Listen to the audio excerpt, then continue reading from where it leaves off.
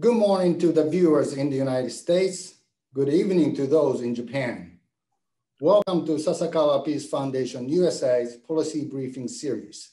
I am Satohiro Akimoto, Chairman and President of Sasakawa Peace Foundation USA. I am delighted to have you all.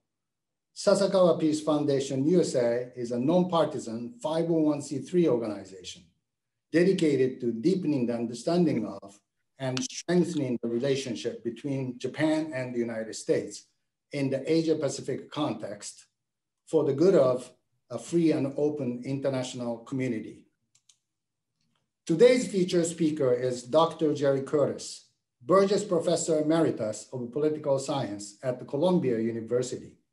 Dr. Atsushi Sunami, President of Sasakawa Peace Foundation in Tokyo, a student of Dr. Curtis at Columbia, will introduce him.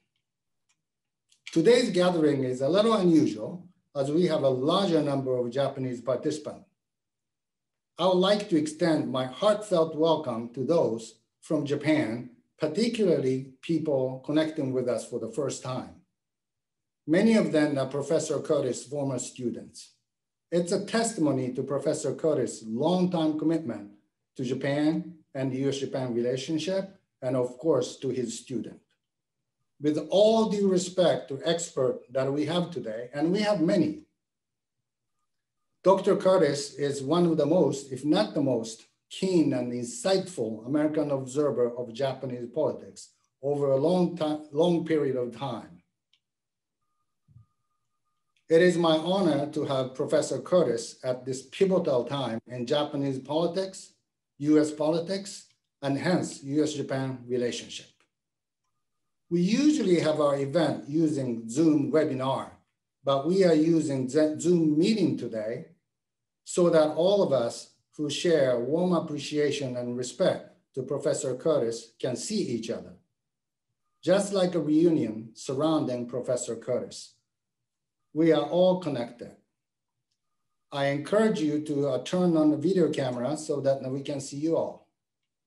Lastly, while the gathering is scheduled for an hour, Professor Curtis said he would be happy to extend it if participants desire to do so. As some of you know, Professor Curtis is an accomplished jazz musician, so we're gonna go jazzy about the length of today's session. Dr. Sunami, please introduce Professor Curtis.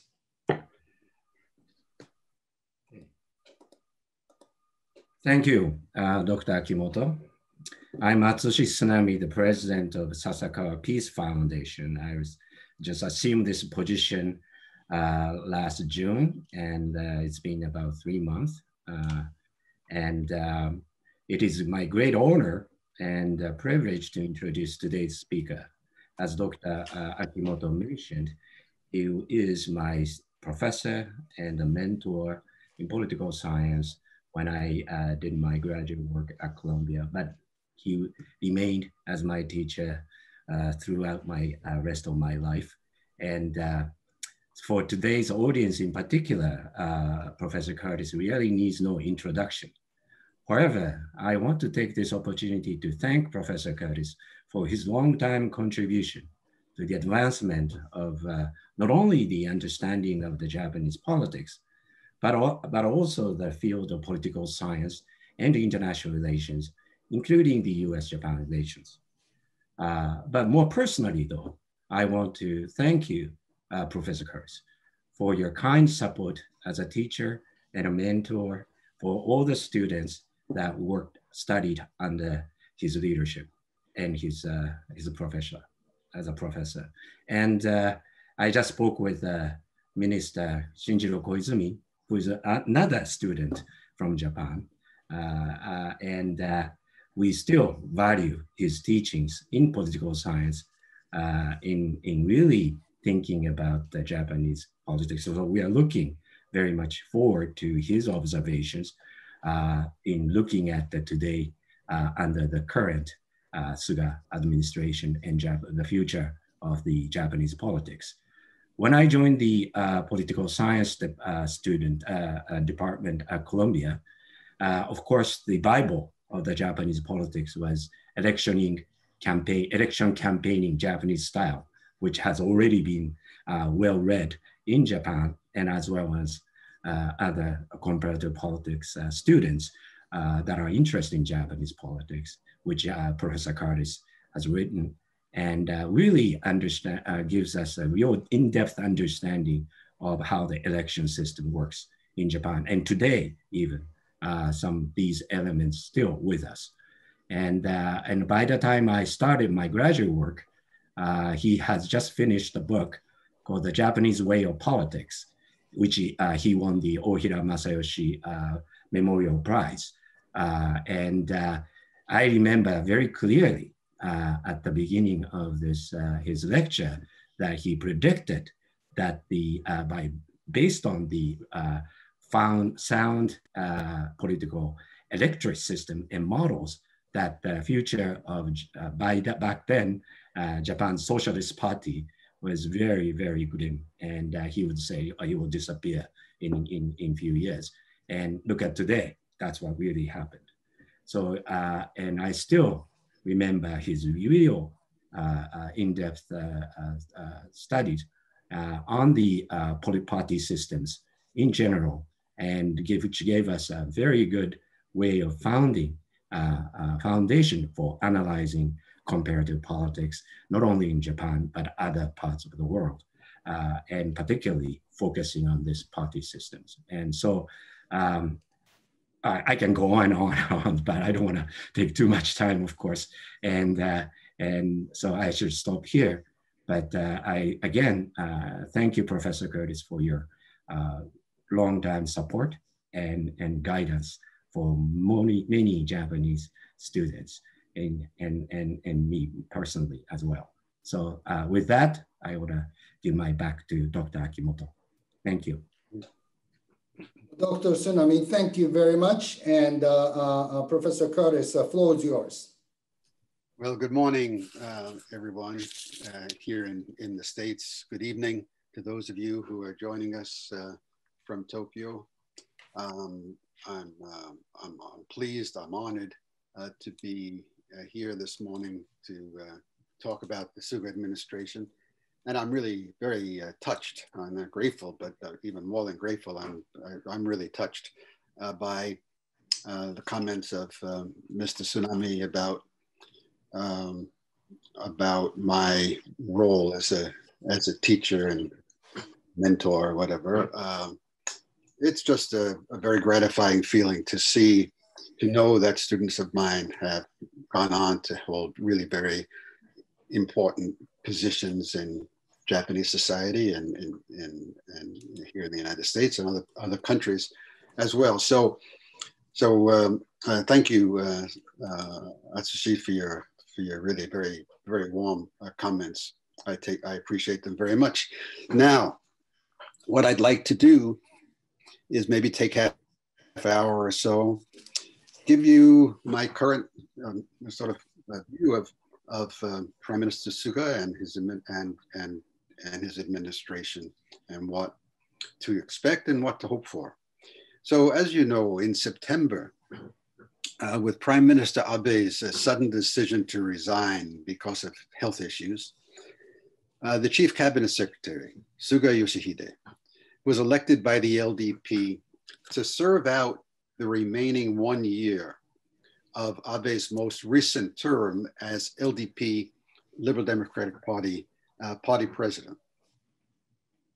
I'm pretty certain that a year or so ago, Mr. Suga had little expectation that he might be the next prime minister, but he became the man of the hour, acceptable to all the party's factional groupings because he belonged to none of them.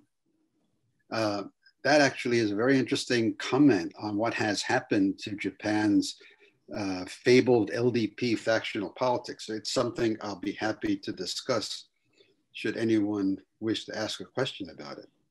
During the 7.5 years that Suga was Abe's chief cabinet secretary, he garnered a well-earned reputation for being decisive, for being tough, and for being someone who could be expected to continue Abe's basic domestic and foreign policy positions, which is what he is doing. 11 months from now, however, Mr. Suga is going to have to face another LDP presidential election. Unlike the recent one, where voting was limited to the party's Diet members, there are about 394 of them, and 143 representatives from prefectural branches of the party, next year's election is going to include a first round of voting among the more than 1 million rank and file party members. So between now and then, Prime Minister Suga has to win the trust of the public and the support of his party's Diet members if he wishes to win a regular 3-year term and continue as Prime Minister, as he no doubt wishes to do. He has to convince the public that he has a credible strategy for dealing with the COVID epidemic and the fallout from it, and for supporting Japan's economic recovery. Japan has done far better than most countries in controlling the spread of the coronavirus infections and in its extraordinarily low death rate from COVID. Less than 10 people per 1 million in Japan have died, compared to 680 per million in the US. Less than 1,800 deaths in all in Japan, compared to more than 225,000 in the United States, a number that continues to rise. Nonetheless, there was widespread criticism of Prime Minister Abe's handling of the crisis and the feeling that he had gone missing in action, leaving it to subordinates to deal with the crisis as best they could. Suga gave a policy speech in the Diet this morning, in our time, like yesterday in Japan, in which he promised that Japan would have enough COVID-19 vaccines by the first half of the year to inoculate the entire population of Japan, all free of charge. He has emphasized the need not only to give a priority to controlling the pandemic, but he stressed the importance of learning lessons from the COVID crisis, most especially the lesson that Japan is too backward in the development of its digital economy, that it has to take COVID as an opportunity to move the economy and the government more fully into the digital age, something I'm going to come back to and talk about in a few minutes. At some point before the LDP presidential election next September, Suga is going to have to call a general election for the members of the lower house. Many thought that he would do so quickly, perhaps before the end of this calendar year. I was one of them. That way he could take advantage of the high popularity he enjoyed immediately after he was elected prime minister. 74% public support in the first post-election Nikkei poll. And the only thing that could be said with certainty about his public support is that it has already peaked and can only go in one direction, which is down. An early election also would put an end to speculation about when he might call one. And after the election, he'd be able to reshuffle his cabinet, which is almost entirely a carryover from Abe, intended to demonstrate his commitment to continuity with Abe's policies. But it's clear that Mr. Suga has chosen another course, apparently deciding he'll wait to call an election until he's made some positive and popular achievements. And also waiting does put pressure on LDP Diet members to stay in line with Suga's policies, since Suga and the Secretary General of the LDP, Mr. Nikai, control the flow of campaign funds for the party's candidates and have the final word on who gets the party's endorsement for the election. Speculation is rife about when there'll be an election, early in the regular Diet session that convenes in January, either immediately before or after the Tokyo Olympics, if there is a Tokyo Olympics next July, or in September on the eve of the party's presidential election. We won't know until we know. The most important and pressing question is not when Suga is going to call an election, but what he's going to do to implement important and popular policy change. He has put regulatory reform and the commitment to a digital transformation at the top of his agenda. He is moving forward and moving forward quickly with plans to establish a digital technology agency to unify and support a whole of government digitalization policy. And the minister in charge of regulatory reform, Konotaro, has acted decisively to implement a policy to eliminate the use of hanko, or personal seals. This might sound like a second order or even a trivial issue to people not familiar with the ubiquitous use of hanko in Japanese society. But ending the hanko culture will obviate the need for someone to go to an office to affix a seal on a document. And the adoption of electronic signatures will curtail the need to rely on fax machines to exchange hard paper documents. Suga also wants to make permanent and make more efficient the use of various online activities, telework, medical consultations, teaching, and so on, that the COVID crisis showed to be inadequate. With the outbreak of the epidemic, the Japanese government temporarily liberalized patient use of online medical consultations. Prime Minister Suga is committed to a policy of making online visits to the doctor permanent and covered by national health insurance. The goal is to make the provision of medical services more efficient and to facilitate medical support for people, especially elderly people living in more rural areas where there is not adequate access to doctors. The Japan Medical Association is pushing back against this policy and trying to limit its scope. So are drugstores and pharmacists that want people to continue to bring their prescriptions in person to the pharmacy rather than submit them online. Teacher organizations that do not want an expansion of online classes, and other organizations with vested interests in resisting regulatory reform. Now, vested interests play an important role in supporting and financing the activities of LDP Diet members. So it is to be expected that there will be efforts to water down Suga's reforms. But his reputation for decisiveness and getting his way is well deserved. He is, I think, he's more like Prime Minister Koizumi than he is like Prime Minister Abe in his approach to policymaking. Mr. Suga served as Minister of Internal Affairs and Communication under Koizumi, and he saw up close how Koizumi operated. Prime Minister Koizumi had two strengths in particular that I think Suga needs to demonstrate himself if he hopes to remain Prime Minister for more than 12 months. One is to get the public to be enthusiastic about his reforms and even more enthusiastic about his leadership. This is indispensable. This is indispensable if you are going to try to do more than sort of eat around the edges. If you're going to try to do major reform, you need this kind of public support. And the other, and it's actually related, was Koizumi's willingness and readiness to risk his continuation in office to get his party to support his policy. Koizumi's strength lay in large part on his not being afraid to lose power.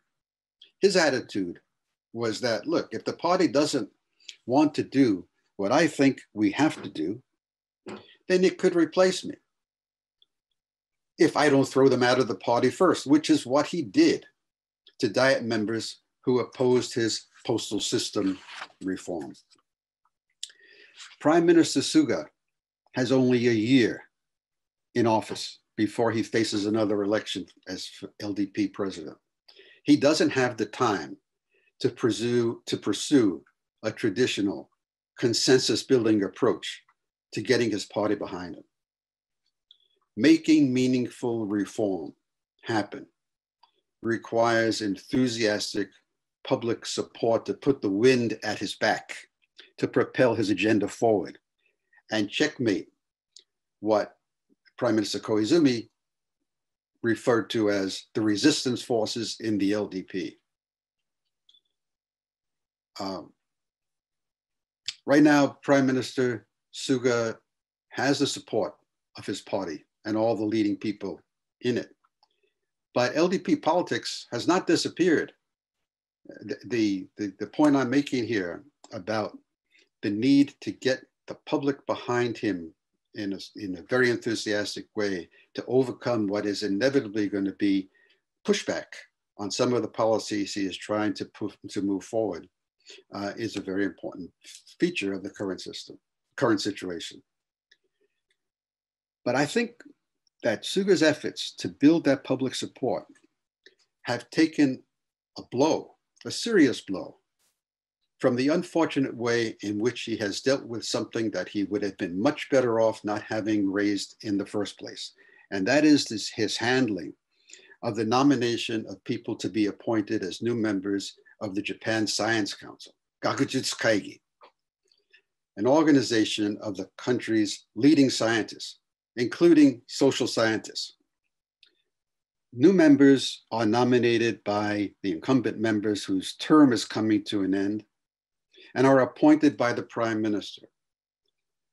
And there's about $10 million in government funding that goes to support the activities of the Gakujutsu Kaigi.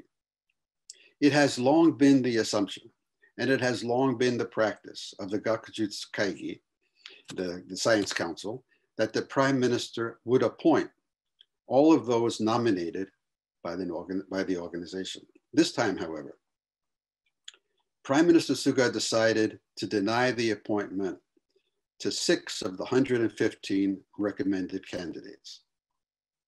The decision was greeted by an outcry among many in the academic community and was met with public disapproval. Neither Prime Minister Suga nor his Chief Cabinet Secretary, Mr. Katsunobu Kato, has responded to demands that the government explain in detail its reasons for denying appointment to the 6 academics.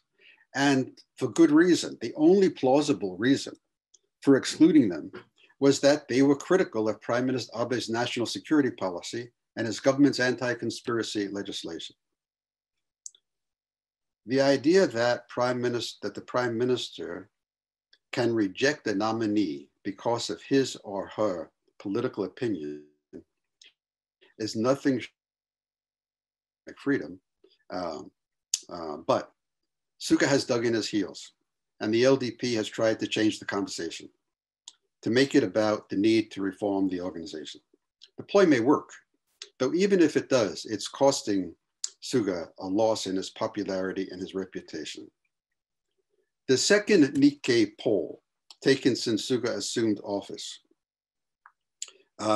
and published the day before yesterday in Nikkei shows an 11-point decline in his cabinet's popularity, down from that initial high of 74% to 63%, with 70% of respondents saying that his explanation of the rejection of the 6 council members is inadequate.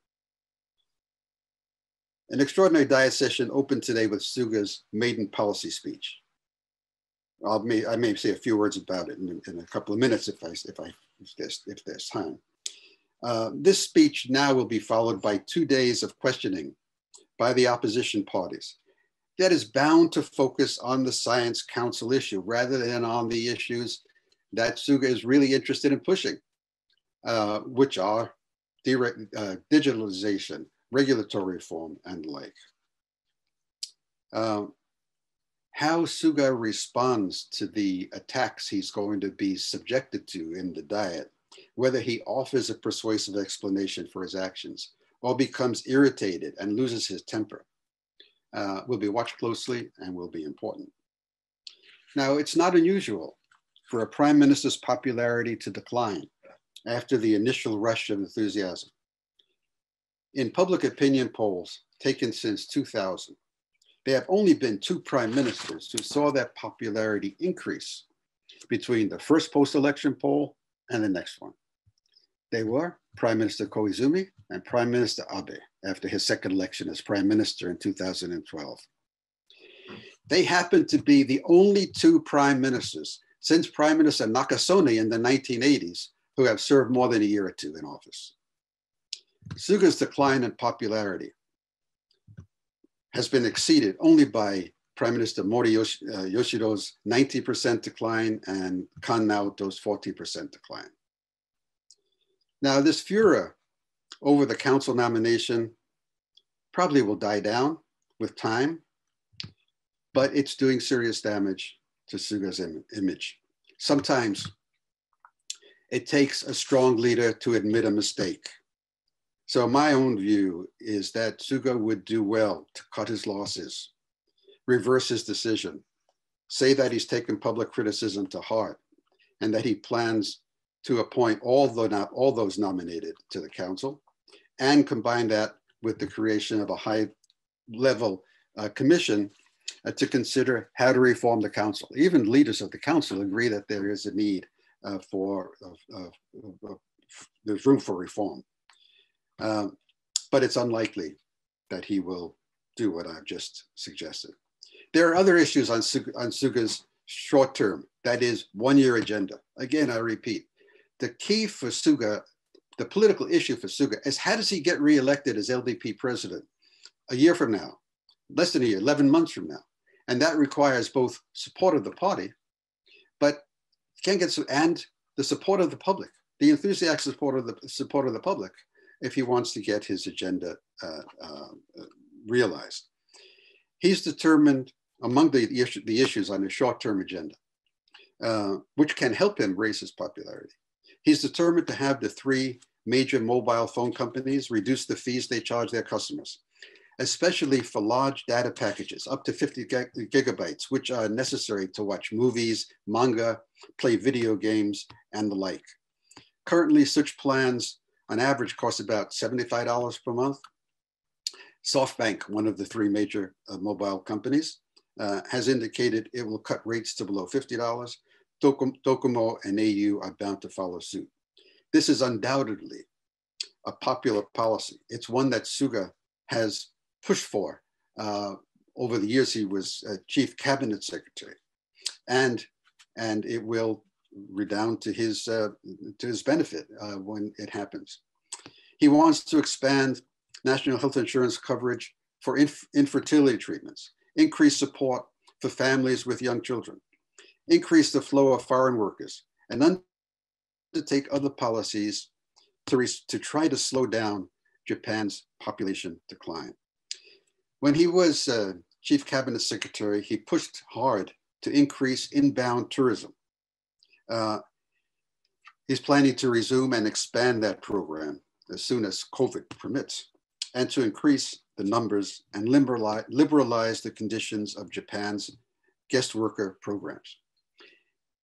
The word immigration is still kind of a taboo word in Japanese, but there is an immigration policy. The problem with it is there's an immigration policy without formally having an immigration policy. But guest workers and liberalizing the conditions, making it possible for longer term guest workers to bring family members with them and so on. This is a trend that will continue and probably will be accelerated by Prime Minister Suga. He also is a strong proponent of the so-called Go-To travel program that encourages Japanese to travel around the country, especially to go to onsen and other and resorts in less populated and economically depressed areas. And he's expanding it. Now people from Tokyo who were initially excluded from this program can go, and it's very popular. And it will be, it will increase, and it involves government subsidies for hotel for what you pay at the hotel and so on, and food and whatever when you travel, to encourage more domestic tourism. He signaled, although I quickly read through his policy speech this morning, he has signaled, although he didn't mention it today, as I don't believe, his desire to deal with Japan's overbanking problem and to increase the efficiency and profitability of small and medium-sized industries through mergers and greater government support to encourage internationalization. But these issues, and there are many others of sort of issues that get to really fundamental questions about Japan's economic structure, are probably going to have to wait until his re-election as party president next September. If that happens and he has a 3-year term, he has time to do things that are going to take time and cannot be done so quickly. Suga has not said much about monetary policy, except to say that he's completely in accord with Abe's policy thinking and supports BOJ, Bank of Japan, Governor Kuroda. On fiscal policy, he'll continue Abe's approach at least until the COVID crisis and the economic dislocations it has caused have been overcome. Next year's regular budget is going to be the largest ever, probably coming in at more than 105 trillion yen. Its adoption will be preceded by a large supplemental budget that will in particular support tourist and hotel industries badly hurt by COVID and infrastructure projects to minimize the damage caused by natural disasters. In other words, Suga is committed to continuing Abe's policies on the first 2 arrows of Abenomics, monetary policy, fiscal policy. Where he hopes and intends to make a difference is by focusing with laser-like concentration on the 3rd arrow of structural reform, an area where Abe made some but limited progress.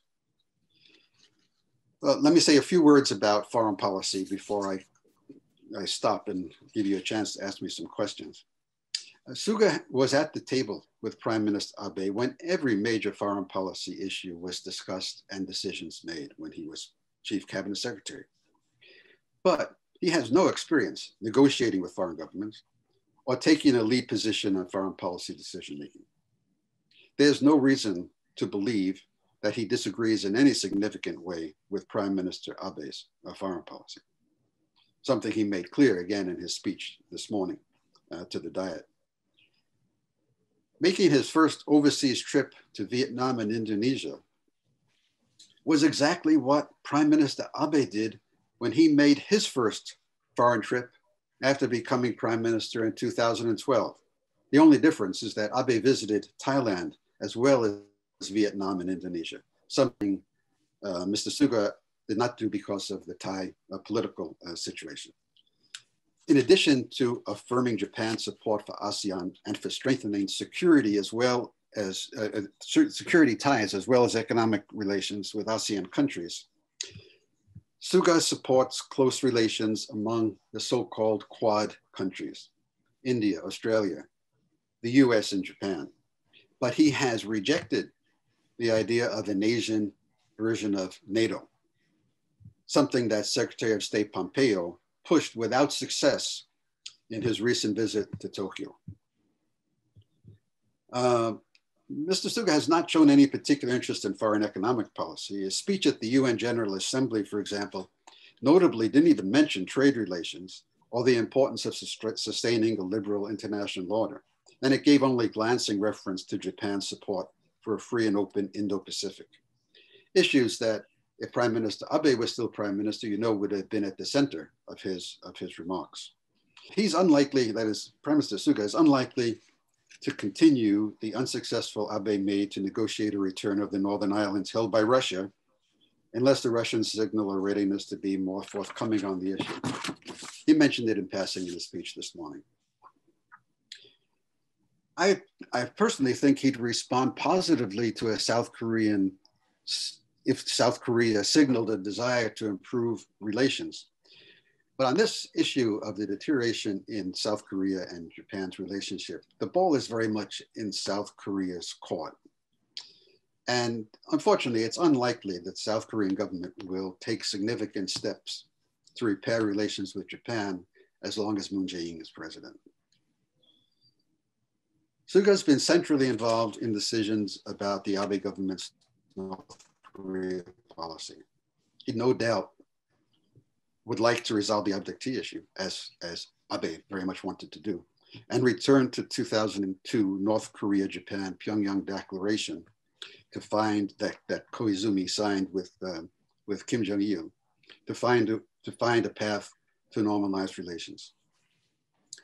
But this depends on the willingness of North Korea to satisfy Japanese demands about the abductees, and that's something that currently seems very unlikely. And most importantly, on foreign policy, like Prime Minister Abe, like every prime minister since the end of the Second World War, perhaps with the exception of Hatoyama Yukio, and even that is arguable, Suga supports strengthening the U.S.-Japan alliance as the cornerstone of Japan's security strategy. At the same time, so on that point, I don't expect to see any new problems arise in U.S.-Japan relations. What I expect to see is continued Japanese efforts to contribute more to and to strengthen the alliance. And whether it's Trump or Biden that's sitting in the White House next year, the American government too will continue to view Japan as one of its most critical allies in the world, not only in East Asia. But at the same time, and again, like Prime Minister Abe, Mr. Suga needs to maintain a balance between maintaining a strong US alliance and continuing close economic ties with China. This may become more difficult. This will become more difficult if the US continues to pursue a decoupling strategy towards China. But a Biden victory next week may bring about policy change in Washington that will make it easier for Japan to pursue such a balanced policy, and that hopefully might help steer the United States in the same direction. Abe's passion was to bring about constitutional revision and make Japan a major player on the international stage. Suga supports constitutional revision in principle. He mentioned it at the end of his speech this morning, but it's not an issue that he is likely to invest much energy or political capital in trying to achieve.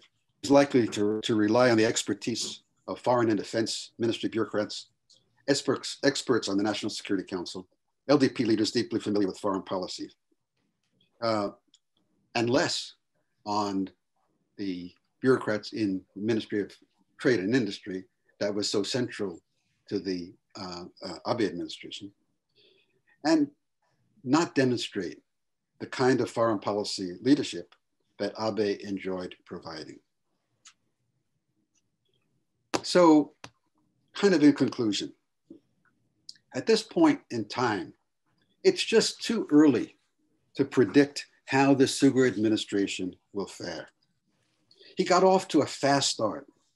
He's already made progress on regulatory reform, especially with the elimination of hanko, and on digitalization with the establishment, or now the planned establishment, which will happen very soon, very quickly, of a digital technology agency. He had a successful debut on the international stage with his visit to Vietnam and Indonesia. So far, all the party leaders and members, Diet members, are standing with him. He's given key government and party posts to nearly all party leaders who dream of becoming prime minister themselves, making it difficult for any of them to oppose him in next year's party presidential election. The words that dominate conversations about Suga are decisive, tough, determined, pragmatic, non-ideological, domestic-oriented, charismatic, grand vision, foreign policy statesman. These are not terms that come to mind when thinking about his leadership skills. Given where Japan is at and the problems and the issues it faces, he may be the kind of leader, precisely the kind of leader Japan needs at the current time. Someone who is intent on making major structural changes, taking them on one by one, showing the public that he can get things done that need to get done, and succeed in making things happen. But it seems to me now, a month after he became prime minister, it's just too premature to make any confident predictions about the Suga government. As I have emphasized in this talk, he needs to be bold. He needs to take risks. He needs to put everything on the line in order to get things done. If he wants to get reelected as LDP president, to be popular, to make his reforms go through, and to stay in office for 3 or 4 years. One hopes, at least I hope, he's successful, because his success would mean a strong economy, and it would mean the accomplishment of needed economic and social reforms. And it would preclude the possibility of a return next year to the pattern of revolving door prime ministers that we saw over the years, from the end of Koizumi's government to the advent of Abe's second government in 2012.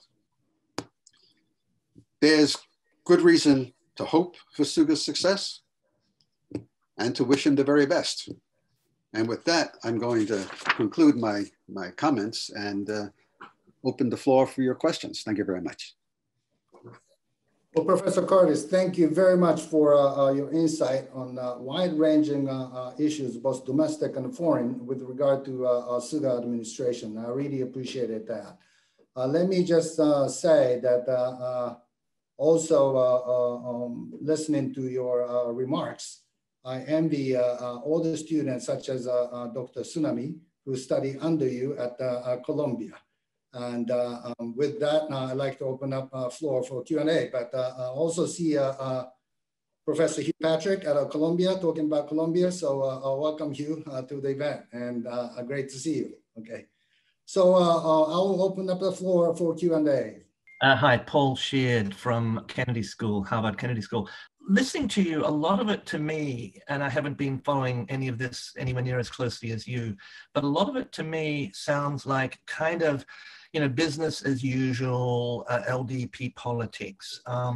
You know, we've seen a lot of this before. The discussion about, you know, an all Kasumi-gaseki, kind of cross Kasumi-gaseki way of government that harks back obviously to the Hashimoto administrative reforms, Koizumi reforms around the beginning of the 2000s.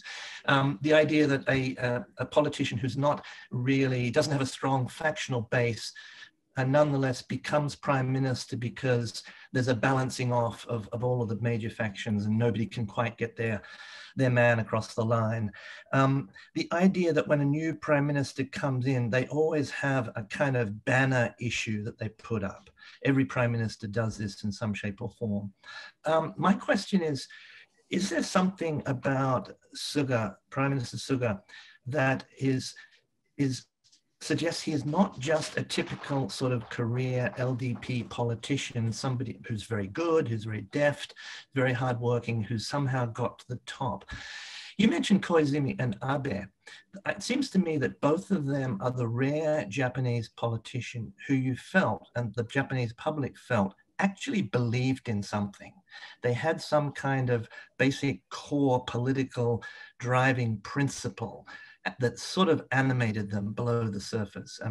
Koizumi's was obvious, Abe's was more kind of implied, and people were suspicious about his constitutional reform agenda, which he didn't really prosecute. So my question to you is, do you see anything in Prime Minister Suga that suggests he has got some kind of hidden inner political belief system, who perhaps is the first one in another list of revolving door prime ministers? There are, I think, let's see, how am I going to say this? 3 points.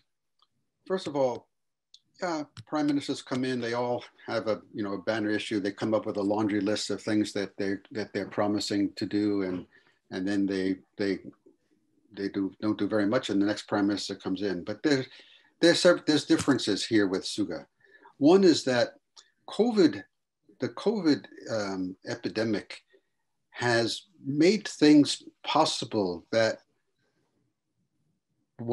could not have been accomplished as quickly as Suga hopes to do, particularly digitalization. Everyone knows how underdeveloped Japan's digital government and online telecommuting, medical consultation, and other issues are. And I have no question, Suga is determined to push forward with digitalization. And that has all kinds of ramifications for the economy and for the way Japan operates. Does he have a belief system? Is it more than just a traditional LDP politician? He's not a traditional LDP politician. Doesn't have a faction, is not in a faction, much less head of faction. He's from an urban constituency, Yokohama, but his roots are rural. He grew up in Akita Prefecture, left after high school. He still very much identifies with the needs of rural communities and sort of working class people. That's where his if Abe's passion was constitutional revision and making Japan a big player on the international stage, Suga's passion is to raise living standards, improve the situation of people living in underpopulated areas of the country, modernizing moving from an analog to a digital economy. I think he's serious. What concerns me, and you picked up on it from what I was saying, and maybe you took it further than I wanted it to be taken. I don't think he's a traditional LDP politician, but I think there is a danger that he's going to play a traditional LDP political game. If he does, if he's cautious, if he looks to how to get everybody to stay with him in the party, instead of looking at how he can get the public to push the party to do what he wants it to do, if he doesn't do that, if he plays safe, he's going to lose. And I don't either, he won't get reelected as LDP president next year. And so his prime ministership ends, or he's continued on because the party is confident he's not going to do very much to shake things up.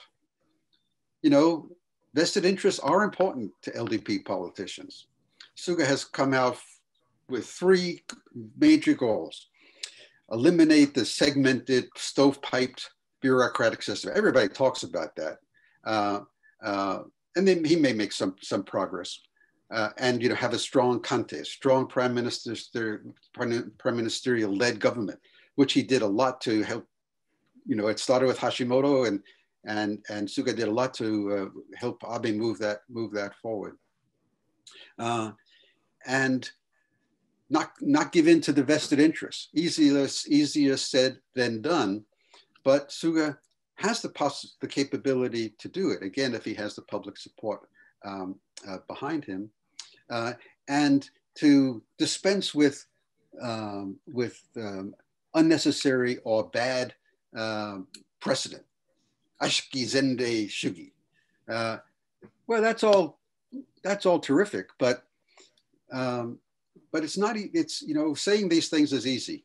Doing them is hard, and it takes someone with a lot of commitment, a lot of power, and a willingness, as I said before, a willingness to put everything on the line, to say, if I can't get it done, I'm not prime minister because it's a fun job to have. I'm prime minister to change the country. You have to just hope that Suga believes that and we'll act on that assumption. Thanks very much. Thank you very much. Next question goes to Jim Schaaf. Thank you very much. Thank you, Jerry, and good to see everybody. Jerry, I just wanted to ask a little bit about the defense side of things, because Suga's got a couple of tough, high-profile issues: this missile defense reconfiguration on the Aegis Ashore, and then the F-2 fighter replacement project. Do you get a sense that he has kind of particular affinity to some of these defense issues, or does he kind of want to just stay away from this and leave it to the bureaucracy, which then suggests to me these things are going to fester in a way and not really get solved, because it seems like leadership is going to be necessary to push through good solutions on its front. Well, hi, Jim. So my impression, it's really not much more than an impression, because I haven't discussed these kinds of issues ever with him. But my impression is that these issues, Aegis Ashore or the F-2, whatever, these defense issues are very far from the center of his thinking, at the center of his concerns. And so he will rely on the bureaucrats, on bureaucrats who are well schooled on these issues. His defense minister, Prime Minister Abe's younger brother, Mr. Kishi, has not had, he's had long interest in these issues, but he's not deeply familiar with them. The foreign minister, Mr. Motegi, hasn't been very much involved in these issues. I think, if anything, the regulatory reform minister, Mr. Kono Yohei, actually is still talking about these issues and was very much involved with them as defense minister and as foreign minister. He may have more influence than other politicians. But no, the short answer to your question is these issues may fester, continue to fester. At least they're not going to be resolved by the decisiveness of the prime minister. I don't expect him to be the lead man on issues relating to defense policy, except when it comes to the question of, cost sharing for U.S. bases. This becomes a very political issue that Suga will be much more comfortable dealing with and trying to find an area where the U.S. and Japan can come to a reasonable agreement. Otherwise, I think you'll have to look to others for ideas and leadership about defense questions. Thank you. Next question goes to Philip Lipsy. Hi, Jerry. Good to see you. It was a great talk. My question is about one of Suga's declared priorities that's gotten a lot of headlines, which is the 2050 net zero CO2 emissions target. I was pleasantly surprised by this because I thought, this was something that would probably not come until the younger generation and the LDP takes over. And so I'm curious what your read on this is, because I haven't seen much from Suga's history that would suggest that it's a personal priority for him. So is this kind of the one issue where he's trying to differentiate from Abe? Is it a sign that some of the younger generation politicians like Koizumi and Kono are being able to influence the direction of policy? Is there going to be much substance here, or is it mostly kind of window dressing? I'd be interested to hear your thoughts. Well, I think Prime Minister Abe had suggested an 80% reduction towards carbon neutral by 2050. Xi Jinping is what made it 90% or whatever it was by 2060. So there's kind of a game going on of making promises about things that no one will be currently talking about them, will be around to take responsibility for when they don't happen. I treat it, it's fine to have this goal, but what's missing is any discussion. Okay, so what are you going to do this year, next year, in the next 5 years to move this forward? I don't know. It leaves me. It was the headline The newspaper headlines this morning about the speech that he gave in the Diet were all about carbon neutral by 2050. That I think is it's unfortunate that that's the headline. How many voters are going to get excited by the idea that 30 years from now, Japan's going to be carbon neutral? Not very many. You need a headline that says, this is what I'm going to do. I'm going to do it in the next 6 months, or I'm out of here. I'm surprised, frankly. I'm surprised and disappointed that Prime Minister Suga has not, he came in being very dynamic, digital agency, get rid of Hanko, regulatory reform, infertility treatments covered under the healthcare system.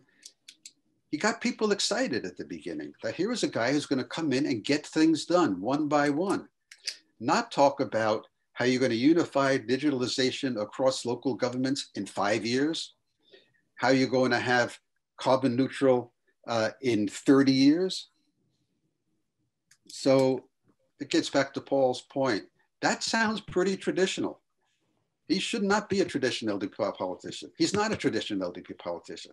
The man first ran for office, local assembly in Yokohama, he was 38 years old, first got elected to the Diet, I think he was 46, became probably the second most powerful chief cabinet secretary in modern Japanese history, next to Nakasone's chief cabinet secretary, Gotoda Masaharu. This man impressed people as being different, being someone who can get things done that others could not get done. That's what we're not seeing right now. Great. Thank you very much. Next question goes to Mr. Thomas Senkin. Good morning, Tom Senkin over at the Bush School of Government and Public Service, now in Washington, D.C. Just to make a quick comment and ask a question, the comment following up on Jim's questioning was that it is difficult to see Suga taking his foot and putting it on the gas pedal where it comes to some of the Abe initiatives with regard to, Article 9 or Aegis or counter-strike capability and so forth. And as you say, it's very domestically focused. So I'm concerned that there's going to be some loss of initiative there and a chance or risk that Japan will once again revert to being sort of a passive observer of global events and respond to them as opposed to some country, a leading country, and taking the initiative of changing things. That's a concern. But my question is, so Suga, of course, was the chief cabinet secretary. Now he has very intelligent and capable longtime associate Kato Katsunobu in that role. And Kato does have, by the way, some defense background. When he was a finance ministry official, of course, he was responsible at one point for the defense budget. So he's literate in that area. But do you see him playing more of a role in that space, or is he going to be kind of tightly controlled by Suga? Is Suga going to be his own chief cabinet secretary? Just sort of interested in the dynamic there. And thank you. Well, the first requirement for a chief cabinet secretary is to be totally loyal to your prime minister. Kato will be Suga's spokesman and troubleshooter and the like. And he himself has prime ministerial ambitions of his own. At the moment, I don't see any evidence that he's carving out, or that Suga is carving out for him space in the policy arena where he'll be the lead man. So my impression, my sense of Kato is that he's a very accomplished former bureaucrat. He's a very accomplished bureaucrat who's now in politics, and he will not make waves, or at least not for the immediate future or near-term future, try to find an area where he shines as a policymaker. No, he's going to have to help Suga shine. And I don't expect more or something different from him. Thank you. Thank you very much. Professor Adam Liff of Indiana University. Thank you very much. Hi, Jerry. Adam Liff from IU here. It's great to see you. I'd like to ask for your thoughts on dynamics in the Suga administration, especially as it concerns negotiations with Komeito on policy and cooperation in national elections. Do you think that Komeito will generally be supportive of his agenda, or do you expect any significant fault lines? And in the latter regard, given my own research, I'm of course thinking about security issues, be it Article 9 or some of the other issues Jim has raised, such as strike capabilities, but I'm eager to hear your insights into other aspects of Suga's agenda and likely dynamics within the coalition. Thank you. I think someone mentioned it earlier. We may see on the security side, on the defense policy side, a much more not exactly passive approach by Suga, but an approach that where he's not taking initiatives, where he's not making Japan a key player on the international scene. And that will come as comfort to the Komeito, which was always uncomfortable with Abe's emphasis on Article 9, on expanding Japan's defense capability, and tried and succeeded to some extent in holding him back. But the Komeito has a problem with Mr. Suga in that Suga has very close relations with the Isshin-no-Kai, the Osaka-based political party founded by Hashimoto Toru. And I won't, the LDP can't afford to lose the Komeito because the Komeito does provide a lot of votes to LDP politicians at election time. But having this close relationship with the Osaka party, with the Isshin-no-Kai, and possibility of bringing them into the government to dilute the LDP's dependence on the Komeito, I think the Komeito is very much aware of this threat to their kind of dominant subordinate, but dominant subordinate position. So on reform issues, I don't think that there are issues that Suga says he wants to push hard, increase medical health insurance coverage for infertility treatments, for online medical consultation and so on. No, this all plays very well with the Komeito constituency. Timing of the election, yeah, that's an issue. They don't want an election at the time of the Tokyo metropolitan elections in the spring, which would either mean he's going to have an election early in the new year, which may be too soon because he doesn't make the show for it yet, or later, meaning towards September. Yeah, so there, I guess my only concluding comment on this would be the Komeito's influence over this administration may decline somewhat, again, for the reasons I just suggested about there are options for Suga, and there are not very many options for Komeito. They really can't afford to leave this coalition. So leave it at that. Thank you very much. If I may, I'd like to exercise a prerogative of a moderator and ask Professor Curtis a question, which may not be central to Prime Minister Suga, but I'm interested in hearing your observation. One of the things that, in terms of continuity from Abe administration to Suga administration, one of the issues that Prime Minister Abe didn't get the good mark, particularly from American women, is the fact that he did a lip service to promotion of women, having a wow, shining woman, and so on and so forth. But there was not much substance to it. so far, Prime Minister Suga, as far as I understand, haven't really discussed the issue in a substantial way. You heard Minister of Justice Kamikawa spoke the other day at the Sasakawa Peace Foundation, and she mentioned importance of promoting diversity, including women. Where does Suga administration stand on this issue in your view? I'm not sure with that standing anywhere on this issue. He doesn't talk about, I mean, at least Abe talked in symbolic terms about the need to improve the status of women and so on. And he actually he had some success. I mean, getting more women into the bureaucracy, encouraging companies to bring women more into mainstream career tracks and so on.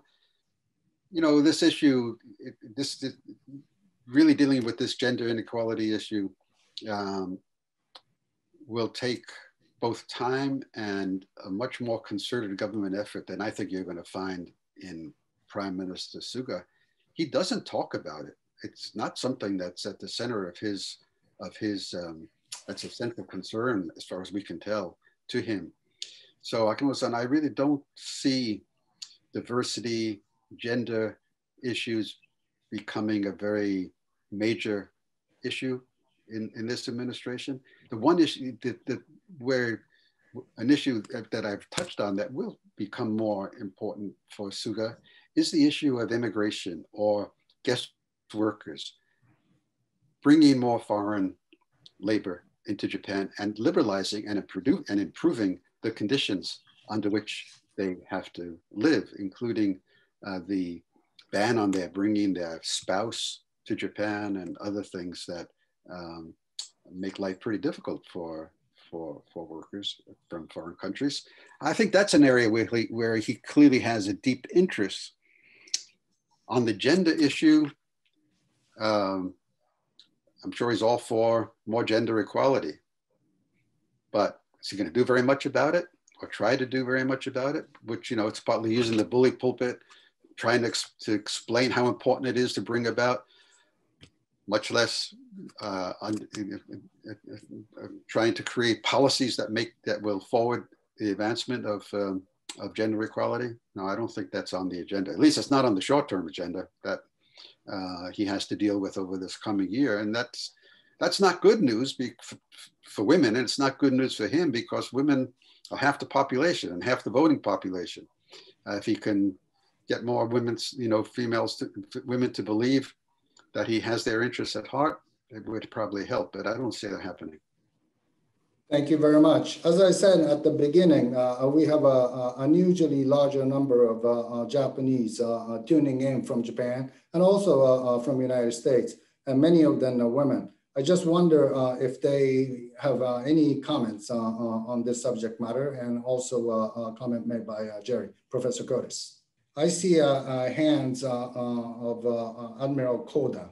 Is this on this subject matter, Admiral Koda? Yes, thank you. Just one short comment and one question. Please go ahead. My comment on Jerry's, the remark is, I think very well organized and very similar to what have been told in Japan.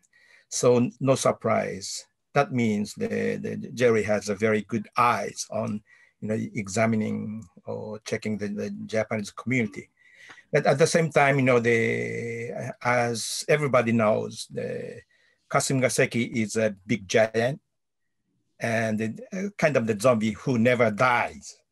So speaking in the past, many prime ministers tried to do something on the reform, but most of them were not so successful. So this is one thing that Japanese should understand. Dr. Curtis, the comment is very highly graded. Thank you very much. And my question to Jerry is the Japanese China policy. The Prime Minister, former Prime Minister Abe used to be very hard on China until the October 2018, when he made the business visit to China with the Japanese business people. Since then, I think the Abe's the position or Abe's policy toward China has started changing from pretty hardline to softer, and they gave China more flexibility to maneuver in Asia and even in the world under the very fierce Sino-US economic war. And this is the point I do not buy. But Prime Minister Suga, you know, as Jerry mentioned, he basically took almost every policy from the former Prime Minister Abe. And of course, it's too short to really make a examination or comments on Suga's policy. And Suga knows the sensitivity of the Japan-Sino relationship. So Suga is very careful about not to make his position clear on the Japan's China policy. But if regardless of the US president, coming president, either the Trump or the Biden, what the most suitable, best suitable Japanese China policy that would support the US trade war or economic war against China. Now, if the Japanese policy toward China deviates largely from the US policy, the alliance could be jeopardized. This is the last thing for Japan to do. So in this regard, you know, Dr. Curtis, I'd like to have your opinion or points. Thank you. By the way, I was a very old, lazy sailor. Thank you. Admiral, thank you. And thank you for joining today. I'm honored to have you here. Look, you know, this question, we could use the next hour to try to dissect and analyze the Sino-Japanese relationship and what the options are for Japan. I think Abe surely did move from a very hardline policy towards China in the early years of the administration to a more softer line, at least in the sense of emphasizing the importance of economic relations, cultural relations, and the like. But I think consistently through the Abe administration was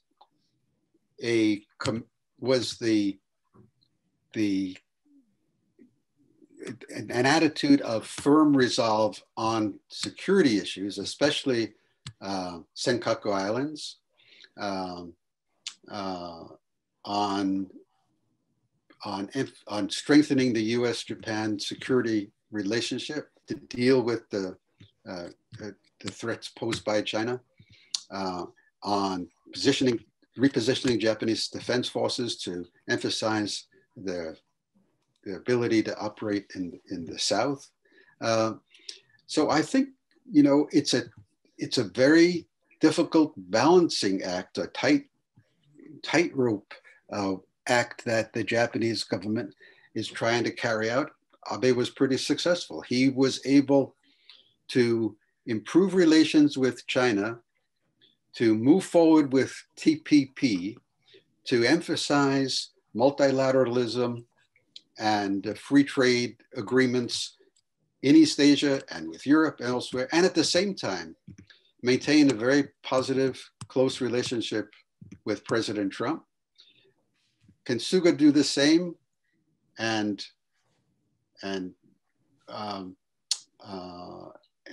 how will a new Biden administration, if Biden is to become president, how will it develop its China policy? I'm actually hinted at this in my talk.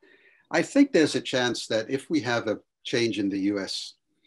away from Trump, and that is, you know, Biden becomes president, and this intense anti-China, China is a threat, the approach taken by Trump and by Secretary of State Pompeo and others in this administration towards an approach that says China is a major competitor, it's a dangerous competitor, it does things that cannot be accepted, it violates international norms. We have to work with allies to try to change Chinese behavior. I think that is an approach that will sit much more comfortably with the approach that Suga has inherited from Abe and is likely to pursue. I mean, at heart, the Japanese face an extraordinary dilemma. They are dependent on the US alliance for their security. They are dependent on China for their economic well-being to a considerable degree. How do you square the circle? Well, with great difficulty is the answer, but it's not going to be resolved in a way that serves Japanese interests, in my view, by jumping on board an American China containment policy. It's not going to be, surely not going to be resolved in a manner that serves Japanese interests by having a fallout with the United States over China policy. So the Japanese are doing what they can to try to keep both these balls in the air and maintain some kind of a balance. This is not an area where I think Prime Minister Suga himself is going to be able to manage in the way that, Abe was very well informed on all these international issues. I don't think that's the case with Mr. Suga. He has great instincts, political instincts. And he, I've met with him many times. One impression I have of Suga, which I didn't mention today, but I'll mention it here. One impression is he's a very good listener. He has these morning meetings every morning, 7:30 in the morning. He's in the private room at the hotel right near the Diet building, meeting with people from all walks of life, and listening, and then drawing his own conclusions. This is a very important skill for a political leader, and I think he'll be listening hard to people who with advice and ideas about how to manage the U.S., China, Japan trilateral relationship. More than that, at the moment, I really don't have anything to add. Thank you very much. I would like Mireya Solis to ask a question or make a comment. Thank you very much, Jerry. That was a terrific talk, and I've learned so much. I have a couple of questions. One is a very specific one about whether you think that former Prime Minister Abe can play some kind of leading role in the Suga administration as an envoy, given that he does have the connections with personal leaders and given his passion for foreign affairs. Could that be a good combination? Is that in the cards or not? And the second, Jerry, taking advantage of your deep expertise on Japan, I was wondering if you could offer a reflection from a macro level point of view on where Japan's democracy is heading. I recently wrote an article for Foreign Affairs where I, talk about the strengths that sometimes are not highlighted enough that Japan has. And one is, of course, that illiberalism is not thriving in Japan, that Japan is a consolidated liberal democracy. But nevertheless, I think it's been very interesting in our conversation this morning that we have talked about factions, we have talked about public opinion, we have talked about the Kante and so forth, but the role of the opposition has not really figured prominently. We talked about Komeito in the ruling coalition. So what do we make of where Japan's democracy is heading? The opposition in disarray, voter turnout very low. Are those issues that are very worrisome? And what is your assessment then of where Japan is heading? Thank you, Maria. So on the first point, I hope, there's no reason to, I don't know that this is going to happen, but my hope is that Suga will rely heavily on Prime Minister Abe, both for advice about foreign affairs, and even more importantly, as an envoy, as a communicator with foreign leaders. I can see if an event were to occur where Suga might ask Abe to represent him in some meeting with foreign leaders. One thing we know about Prime Minister Abe is that he's really very highly respected by leaders around the world and knows them all. I mean, he was around for a long time, longer than any of the other leaders, except for Chancellor Merkel in Germany. So I don't know that Suga will ask Abe to help, but I think there's a possibility, a strong possibility, I would think, that he does so, and it would be sort of like a no-brainer for him to turn to his predecessor for advice on the things that his predecessor knows an awful lot about and that he doesn't know a lot about. So yes, that's the answer to your first question. The state of liberal democracy, the state of democracy in Japan, there are issues that are concerning, but nowhere near as concerning as the state of democracy in the United States. So I don't worry as much about the Japanese democratic project as at the moment I do about the American one, but having made that snide comment about my own country, political situation, I mean, the perennial issue, the perennial problem for Japanese democracy is the weakness of the opposition. And trying to understand why that is the case is not so easy. People thought a lot of it had to do with the electoral system. So they changed the electoral system. You still have the same problem. That's not going to change anytime in the foreseeable future. The opposition is an opposition that will, be a thorn in the side of the LDP that will make things very unpleasant for Abe in this diet session that opened, 45-day diet session open today. They'll make it very unpleasant for Suga by constantly raising this issue of the Science Council, a purge of names from the nomination list. But that's what the opposition does. It opposes. It doesn't do things that are going to help it gain power.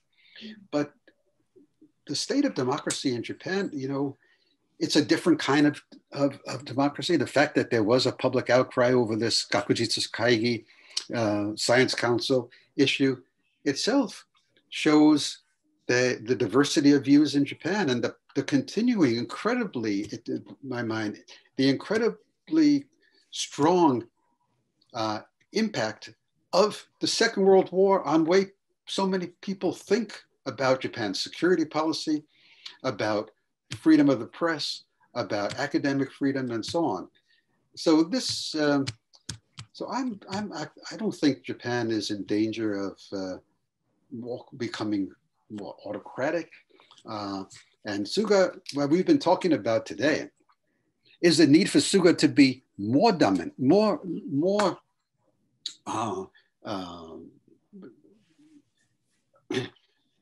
committed, more committed to getting things done, being stronger. It's not a concern that the prime minister is too strong and exceeding the powers of his office to do things that shouldn't be doing. That's not the problem. So yeah, democracy is different in Japan than it is in the United States and other countries. But basically, I think there is a strong grounding for Japanese democracy.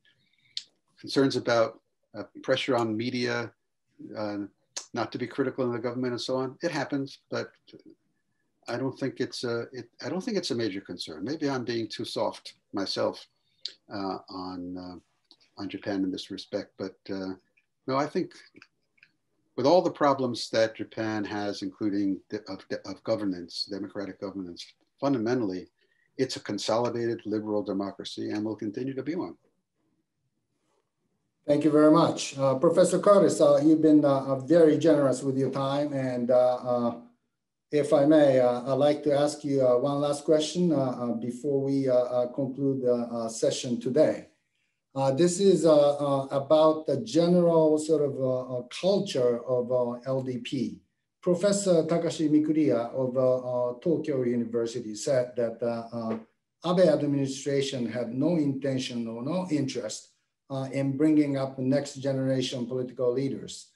LDP used to have this tradition or culture of bringing up next generation politician, regardless of faction affiliation. Prime Minister Nakasone and others all did that. Now, Prime Minister Tanaka also did that. Do you see any interest in Suga, Prime Minister Suga administration in bringing up the next generation of political leaders? It may be too early because, as you said, he's looking for, making his prime ministership longer. But I just wonder what's your observation about this tradition of bringing up next generation of, or grooming next generation of political leaders within LDP? Well, I think Suga is concerned about bringing people into the cabinet, into key party positions that are younger and who are going to be the next generation of political leaders. But I think this issue of the next generation, it's really a question not of whether the current generation of leaders is going to bring them up, but whether the next generation of leaders are going to bring themselves up. Are they going to make a real effort, not to simply follow, as in the old days, your faction bosses at demands, and then if you're a good follower in a faction, eventually you become its leader. That is over and done with. That system no longer exists. The factional system is not what it once was. So the question is, who among younger leaders really has the fire in the belly, as we put it here, to become leader of Japan? Very few.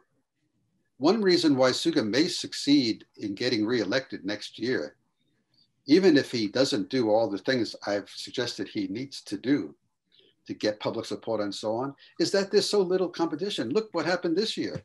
Why did he become prime minister? Well, because the LDP didn't want Mr. Ishiba to become prime minister, and basically they lost confidence in Mr. Kishida's ability to be an effective prime minister. So what were you left with? With Mr. Suga.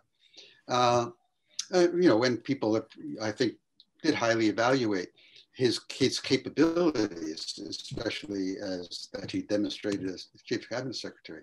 So it's a really interesting question that not only confronts Japan, but all our democracies. Where is political leadership? Why in the United States do we have in the election we're going to have next week a 74-year-old incumbent running against a 77-year-old challenger? Where is the younger generation in American politics? Where is the younger generation in Japan? Well, you can identify, you can name at least some names of people who are going to be the next generation of leaders in Japan. They're Konotaro and Motegi and Koizumi Shinjiro and Kato Katsunobu and so on. There's several more that you can mention. So I don't think Suga is or should be concerned at this point in time about raising up the next generation. What he needs to be concerned about is how does he stay in office beyond next September so that he can get some important things done over the next 3 to 4 years. That's what his concern needs to be. Right now, he's brought in Motegi. He's kept Motegi as foreign minister. He's given Kono a very high profile position. He's the Hanko destroyer. He's the regulatory reform guy. He's given Mr. Hirai, his minister in charge of digitalization, a very high profile and important role in creating a digital technology agency. He's put Mr. Kato Katsunobu in a position where he's on TV every day, briefing the press, giving him a high profile and the opportunity to demonstrate his political skills. We know he has bureaucratic skills, but demonstrate his political skills. So yeah, the next generation, there are several members of the next generation who are in this government, who have high profile positions, who have an opportunity to demonstrate. Koizumi Shinjiro has continued on as environment minister. So all these people have an opportunity to demonstrate their abilities, and their ability to get the support of the public and the support of their party. Not an easy job to do, but to that extent, Suga is doing the right thing by bringing them in. But I don't expect him to sort of look at himself as a transitional figure who's going to lead to the next generation of leadership. Biden talks of himself that way, right? He's going to be a transitional figure. He'll stay for one term. He'll bring in the next generation to the top positions in the US government. I think Suga he doesn't have to say that. No, that's not what people are looking for him to do. They're looking for him to be a decisive change maker. That's what his agenda, that has to be at the center of his agenda. Thank you very much. We have unfortunately come to the point where we must conclude the session. I would like to ask Professor Curtis whether you have a quick final word. Well, I think I've had enough words already this morning. So why don't I just say thank you all for joining the session. It's really nice to see so many people I know and people I don't know join this session, and I enjoyed your questions, and I hope it proved to be of some utility. Thank you very much. Thank you very much. And the Japanese politics, just like any politics, evolving. So I hope that we'll be able to bring you back sometime down the road. Thank you very much for joining today. I know there are many policy-related events in Washington. I hope today's event meets your expectation, and we'll see you again at the Sasakawa USA Policy Briefing Series. Thank you very much and have a good day.